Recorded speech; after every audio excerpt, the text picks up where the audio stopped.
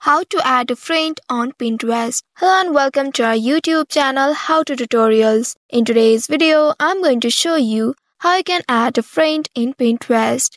Pinterest is a visual discovery platform where users can find and share ideas on various topics. Now to add a friend on Pinterest, make sure your friend has a Pinterest account.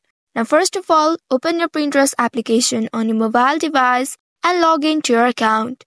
Once you're logged into your account, here at the bottom you'll find the search icon. Tap on the search icon at the bottom. And now in the search bar, enter your friend's name or the username. If you know their email address, you can also search using that for a more direct result. Now once you enter your friend's username, you'll find the search results below. Here once you find your friend in the list, tap on the profile of your friend and you will reach to their profile page. Here you will find follow button. Now tap on this follow button to add them. Once you do so, a follow request will be sent to your friend. You can now see their pins and boards in your feed.